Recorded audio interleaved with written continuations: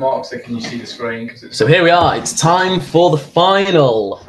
Maendl-Lawrance versus Jochen Graudenz. First 7 legs. The winner will be SDC Tour Event 10 winner. And 100. Both have been, I'd arguably say, the best 2 players today on current form. Jochen Graudenz has been very consistent, very steady. Dominated the group stages as he so normally does, and rather sailed through his knockout rounds as well, which you don't often tend to expect from some of our finalists. But his closest game all day was 5-2 against Christoph Schumann. He's really had today all his own way. Maybe the game against Matai Puripic in the group stage? Yeah, he had already qualified through the group at that point, but Matai Puripic did get 2 legs off him as well. That's we know Maendl-Lawrance lost a game in the group stage to Luis Camacho and almost faced match darts against Christian de Cunter as well. Could have been out in the group. Yeah, Lucas Dahlmann, remember? Don't forget that game on live stream where Dahlmann was arguably the best player for most of that game. Sat on 61 to win, and Maendl-Lawrance takes out 1-2-1 on the bull to win it. On the bully, yeah. 140. Remember. So what's your prediction for this one then, James? Long format game, first to 7. Are we going to see potentially 14, 13 legs? For me, it goes Maendl-Lawrance 7-3. 161. 7-3 to Liam. Okay. I'm going to say Jochen Graudenz wins 7-5.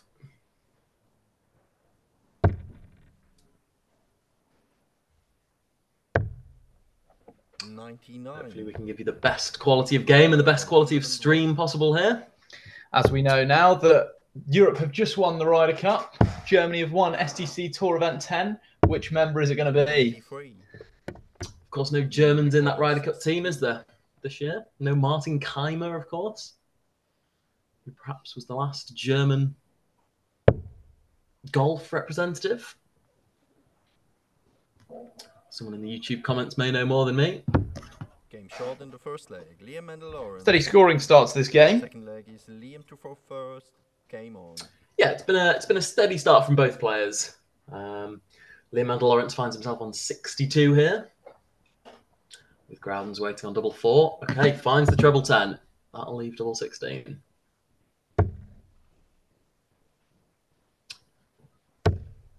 Any time about now. And he finds it, second dart.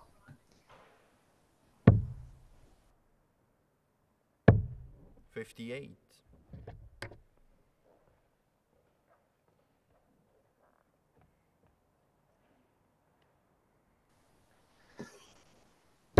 Maendl-Lawrance taking the opening stanza there. 1-0 up. Yeah, opening breaker throw from Liam. Starts off with a ton as well on his own throw. We talked about darts fatigue earlier, didn't we, in those semi-final games with 2 Austrian players perhaps not having the best darting stamina. Do you think darting stamina will play a factor in this one, or do you think these 2 men are too experienced and too skilled to let the length of the day or the length of the game affect their performance? I think it will affect Jochen Graudenz. I mean, he's not been this far in a long time, hasn't played this much darts in a while. Maendl-Lawrance has been in, knows what it takes this year. He's also a younger lad. I always feel like younger people have that more stamina. There's that age factor he's got on his side. Yeah, so I think Maendl-Lawrance will come through this one. I think been quite impressed with his knockout stage games. I think in the group stage this morning, I was a bit like, oh, he's not playing too well. But then he kind of shows his quality, doesn't he, in these latter stage games? He does, yeah. That game against Lucas Dahlmann was probably the highlight for me. But let's not forget, he beat Andy Bless 5-2. He's been in the 80s all afternoon. Yeah. Lowest average at 82, highest average at 91. Very consistent, very steady darts. Don't know if this is enough to get him through Q School. Think he's a little bit off the pace for Q School at the moment. But anything can happen at Q School, and we know that. Yeah, it can. You can win games with, Mark and Helder won games with a 30 average, didn't he? You can win games with 40, 50, 60, 70, 80 average, to really progress far and get to the sort of quarterfinal stages where you need to be to get a tour card. You probably need to be touching that 100 mark, don't you? But we know that Liam is capable of darts of that standard. Yeah, very much so. He finds himself here on tops left, with Jochen Graudenz way out of the picture in this one. Tops off 15 darts. Steady enough spears on his own throw. Yeah, that's enough. Certainly when there's no pressure coming back from Graudenz, who won't be leaving a finish here. That's a lie. He will be leaving a finish here. Leaves 134. I rather premeditated what he might score. Sorry, leaves 129, hits 134. You were just checking out 129 against me on our little practice board there, weren't you, James? I was You indeed. had a little poke at 129. We talk about Graudenz won't be getting a poke at 129. Maendl-Lawrance cleans up tops. we were talking about darts fatigue earlier. Would you say you've got commentary fatigue? A few needless errors slipping in. Would you like to describe one of those errors for me, James? A prime example being that you said that Jochen Graudenz had not left a finish. I was guessing. I was looking at Darts Connect because our stream was too laggy. And presuming he did not leave a finish from 263, I was guessing. As we see Liam Maendl-Lawrance put in a ton 80 here. Seen one poke at the 9 darts. Do you reckon we'll get one here with Liam Maendl-Lawrance? We won't get a poke here, no. That Rocco effort, though, by the way, 180, 177. You think that's the best chance we were going to have? It had me on the edge of my seat. Obviously, his 7th dart was wild, wasn't it? It was rather droopy to the left. It was 4 left, wasn't it? Was 4 left in golf terms, yeah.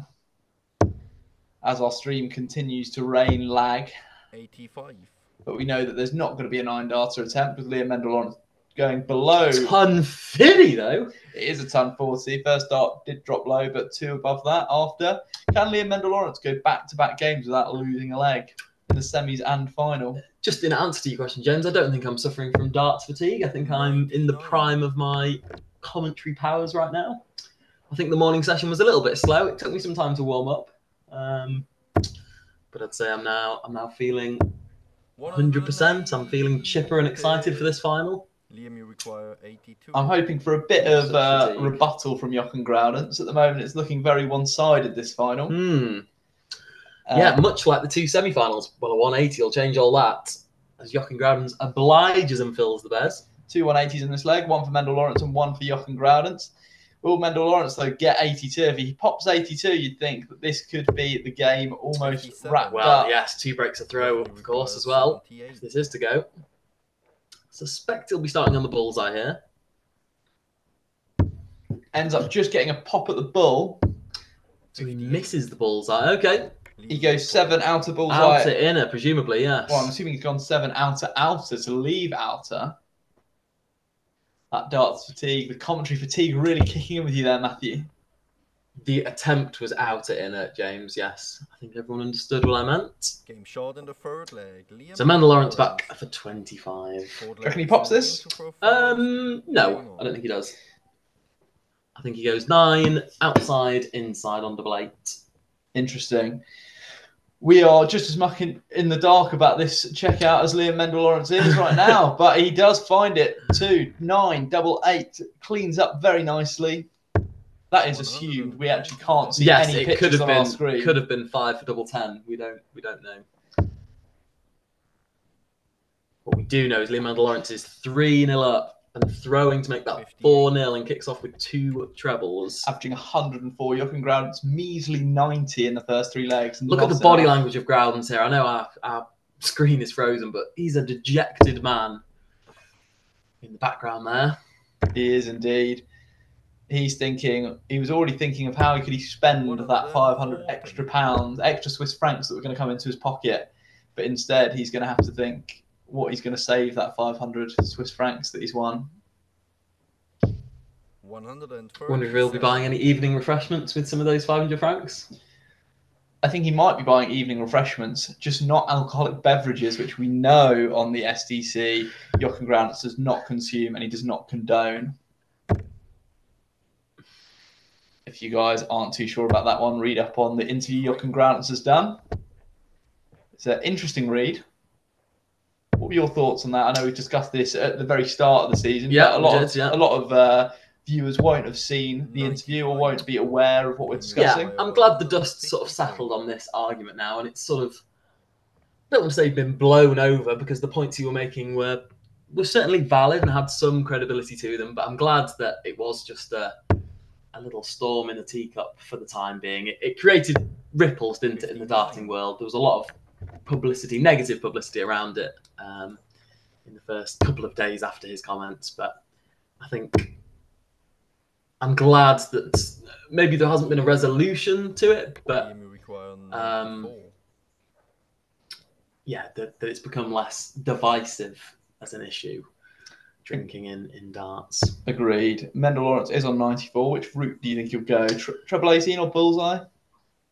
I think he'll go the treble 18 route. I don't see him respecting Graudenz and going for bullseye. I think at 3-0, I probably would also go treble 18. Unlikely with no darts at double, Jochen Graudenz would find a 130 checkout. Yeah, and I feel if he just hits big 18, he'll then probably go for the double-double. He's gone single 18, treble 20, and he's on double 8, and he finds it. Maendl-Lawrance checks out 94 for another 15 darter, averaging 102, his highest average so far of the day. Jochen Graudenz starts off with a ton 40 in return. This could be one of our most impressive final performances of all time from Maendl-Lawrance. Yeah, have we ever seen a ton plus average in the final? I don't think we have. Particularly hard to do it over that length of game and against that quality of opposition. That 43 alone enough to bring it down below the 100. 100.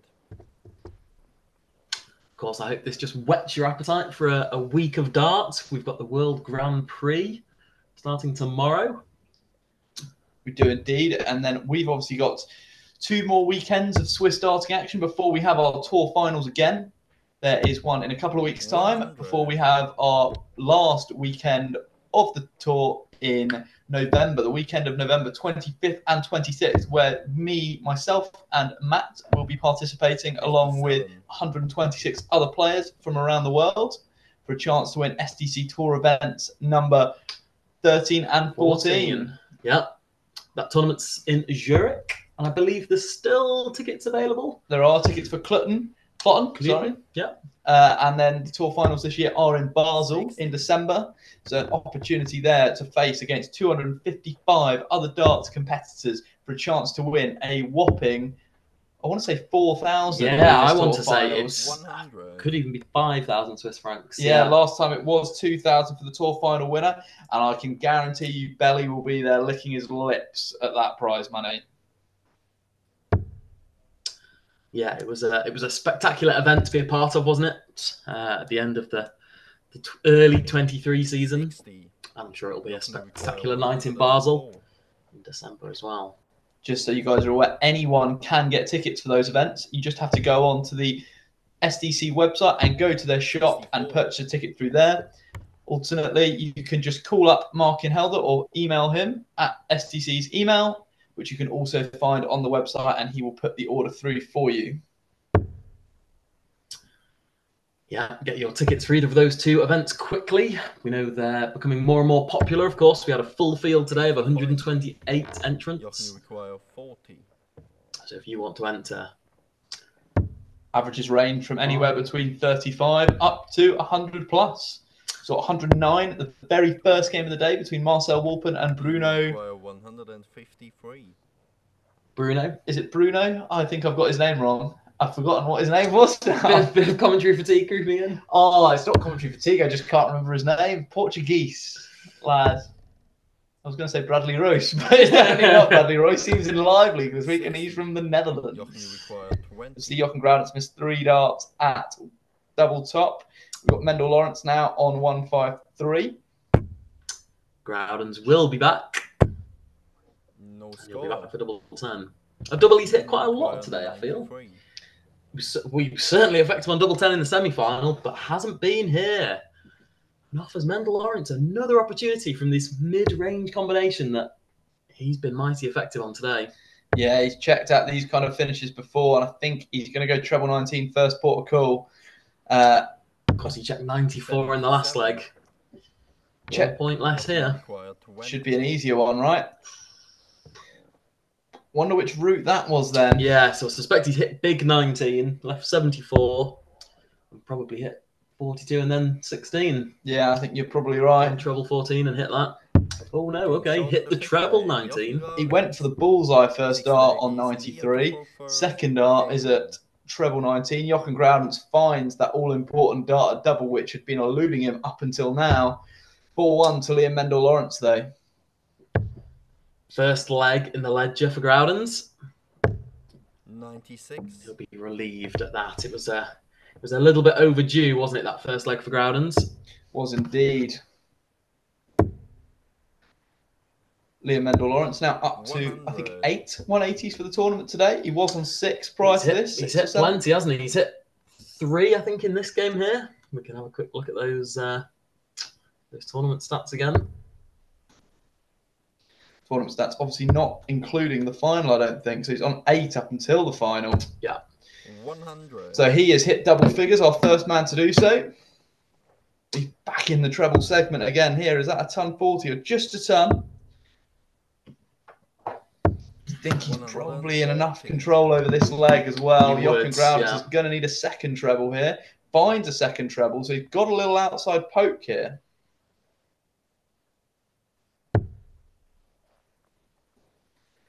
Maendl-Lawrance unlikely to leave a finish on 305, you'd think.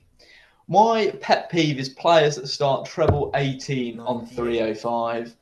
I do not understand. Correct me if you disagree with me on this one. I think you will agree, and I knew he would start on treble 18 because treble 18 is the only place you can leave a finish should you hit the single. But my personal opinion is 3 treble 18s, regardless, is only 162. 162 from 305 leaves you on 133. Yeah. Is that right? I think I've done my maths. No, 143, sorry. Okay. 143 is near on impossible to hit anyway. If you hit 162 followed by 143, you are Phil Taylor. 100. I think it's just a stupid way to start, but that's my opinion. I think I'd rather go treble 20 out of bull. You know my thoughts on going for treble 18 in any combination shots, that it's just a waste. Unless you're a world-class darts player who has equal ability on all segments of the board, go for what you know, go for what you practice, your treble 20s, treble 19s, and to a lesser extent treble 18. But in my opinion and my preferences, I wouldn't even be considering the 18s there. I would love to see Liam Maendl-Lawrence do the petard shot and go for bull 7 bull here, but I don't think we're going to get that. No, I can't see that happening. Too much of a professional is I Maendl-Lawrence. can see him just hitting one big treble and leaving a double of choice. Needs the treble 20 or the treble 16. Okay, just the 59 scored, leaves 48 left. Jochen Graudenz sat on 121. Likely to get a poke at the bull here, you'd think. The finish that Maendl-Lawrence, of course, beat Lucas Dahlmann on earlier today. Doesn't find it, just leaves tops. Liam Maendl-Lawrence on 48. Doesn't get this. The game starts to become rather interesting. Yes, it does, because this would be a break of throw, remember? Game on. So 48 for Maendl-Lawrence. A lucky lead from Graudenz by the looks of things. 16 for double 16. 60. I suspect he hasn't hit a second dart. That, or we're just very lagged. Yeah, we're in the dark here, but I'm going to predict that he hasn't checked. He has checked it. Second dart. The darts fatigue from Matt Travis continuing to come true. My predictions are becoming increasingly poor today. And 7-5, my game prediction, is also looking increasingly unlikely. I think 7-2 is probably the best bet, according to Barry the Bookie Nelson. Yeah. I'd actually have a little bit of money on the 7-1 at this point. Yeah, I think with Jochen Graudenz's ton 40, it could be 7-2, the play, or even 7-3. I do think Liam Maendl-Lawrence now has almost but secured this tour title. I think Graudenz does have a little bit 41. of something there, but I just don't think he's got enough. Graudenz has played well today, and I think this is almost the best I've seen Jochen Graudenz play ever an SDC Tour event, and that's no insult to Jochen Graudenz, but I think this is his level. I don't know if he has got the ability necessarily to mix it with the best of the best in the SDC. I think Liam Maendl-Lawrence here averaging mid-90s is a level that I don't think Graudenz can compete with over 10, 11, 12 legs. We've seen some players in the SDC's ability pick up and grow. Marcel Wolpen being one of them. Stefan Belmont being another one, potentially. Frieda Lang being another one. Yeah. I don't think we've seen that from Jochen Graudenz or from Rocco Fulciniti, and that's why they're still where they're at now. I think they've not taken that next step and made those improvements. I think it's hard to argue that that Rocco hasn't become a better player because of the SDC. I think in the very few first tour events where Rocco obviously did well and got to a couple of finals, 83. I'd be very surprised if the averages in those games were as high as what he has averaged today. Yeah. I know he has averaged 80s though in semi-finals before, and that weekend where there were the 4 players that averaged 80, Jos, Wolpen, Graudenz and Rocco, all 4 players averaged above 87. Mm-hmm. I don't think I've seen Rocco hit those kind of numbers recently, 87 averages. I know we've had a couple today, but not over first to 6 legs. Interesting point. I wonder what Rocco would say if you asked him that question. Do you think he's become a better darts player in the last 2 years? Has the SDC helped him become a better player? I don't know what the answer to that is. I think the ability of players in the SDC has got better, and I think that obviously always should help you improve. My question is just, has the field got better, or has Rocco just plateaued and got worse? The field has no doubt got better. Yeah, that's for sure. A difficult metric to assess how well Rocco is playing, because you can't assess it on results, given that the field has got better. Yeah. So it's always going to be more difficult to win events in a more stacked field. 140. Maendl-Lawrance on 117 here. Graudenz on 88. Slight delay as Jochen Graudenz finds 88 second dart in hand to put it on to 5-2. Maendl-Lawrance's average coming down 13 points since those opening 4 legs.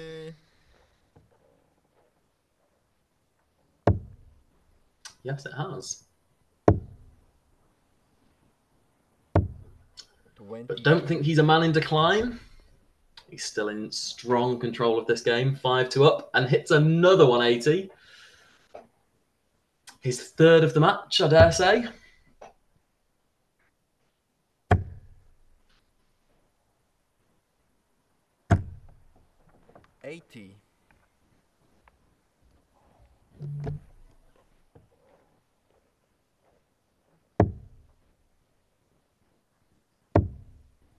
So Maendl-Lawrance in control 81. of this 8th leg. Very much so. You'd think that if he wins this leg, that would be game over. You would, yeah. He'd then have 5 opportunities to win a leg. 45. What will he hit here? Will he leave it handy? Will he leave a cheeky 2-darter? I think he'll just hit 1 treble from 197 here. I think just 97 or a ton. 45, okay. Incorrect prediction once again from my co-commentator Matt Travis. Incredible how few you're getting right. I'm usually quite reliable on these, I think you'd say, James. I make some good starting predictions. I would have said with your betting history that obviously you're quite prominent with making correct decisions on the gambling front. You would be able to predict more of these accurately. A lot of these are quite trivial questions, though, aren't they? What will Maendl-Lawrance hit from 197? But my intuition told me he would hit a ton there. But I was wrong. Jochen Graudenz and Maendl-Lawrance, either of these finishes to go? No, I don't think Maendl-Lawrance checks 52. Okay. His combination finishing in this game has been very, very good. And I think he's overdue a couple of missed starts at double. Interesting. I don't think he can sustain his roughly 50% checkout ratio, which I think is where he's at in this game. So therefore he misses. It's difficult to know because of the lag if he's not got it. I don't know if he's gone 12 or tops. He's gone 12. He's tried to attack the treble 12. I don't think he's got it. But it's very hard to tell. Looks like Graudenz is stepping back up to the hockey, so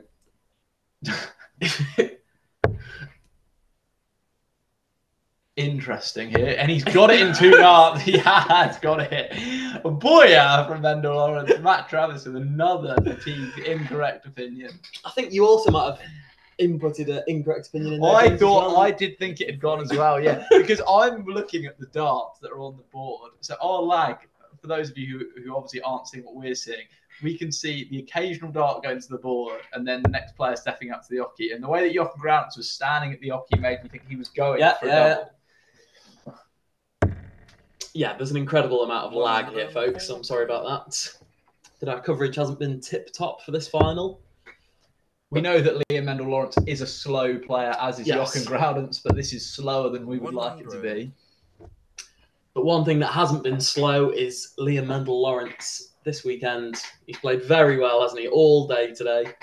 And a very worthy winner, you would say. Yeah, after watching the group stages, I didn't think he was going to be the one that was going to come out on top today. No. But been very impressed with his doubling statistics in the last couple of legs. And I think his trebles have been steady enough. And I think he's probably going to come out of this one with a 90 average in the end. He's had to do it the hard way as well. I mean, you'd say the top half of the draw opened when Maendl-Lawrance was knocked out. But he's had to do it the hard way, beating Lucas Dahlmann, averaging in the 80s, beating Andy Bless. Senad Velicic as well. And the exciting Marcel Luppi. He's had to do it the hard way, coming through some of those players. Yeah, and obviously having Camacho in his group as well. You know, didn't come through that one. Surely he can't finish us off with a 170 finish. This would be absolutely rascal. 100. You might know before us. Graudenz' face in the background makes me think he might have at least one treble in here. Oh my goodness me! I think might have got a poke at the ball there. I think he probably has had a poke at the ball. Oh, and he rises. Oh yes, you can see the smiles. They both know that was a relatively rash start of ball. Gutted that we can't watch this or enjoy that this. We could bring no enthusiasm to that 170 attempt. Yeah, apologies. It's just our lag here. But Liam Maendl-Lawrance on 47 for his second SDC Tour title. Yes. 1,000 Swiss francs on the line. SDC Tour 10 champion, I'm assuming he will go 15 for double 16.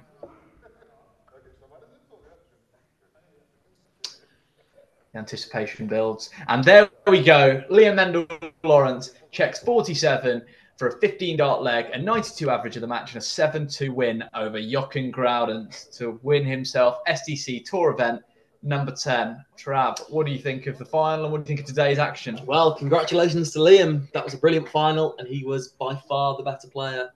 He restricted Jochen Graudenz to so few efforts at double just through his power scoring. As we highlighted earlier, he's the top 180 hitter today, the top 140 hitter today.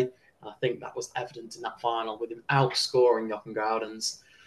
Yeah, I'm pleased for Liam. I'm glad that he won. I think he played really well and really consistently all day today.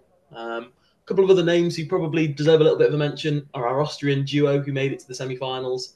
Both players I'm sure we haven't seen the last of, and I hope to see them again in SDC tournaments if that indeed was their debuts. Senad Velicic and Mikhail Voracek. We're back for SDC Tour events 11 and 13 on the 28th and 29th of October in Bern. We'll be there commentating as per normal, and we will be participating in 13 and 14.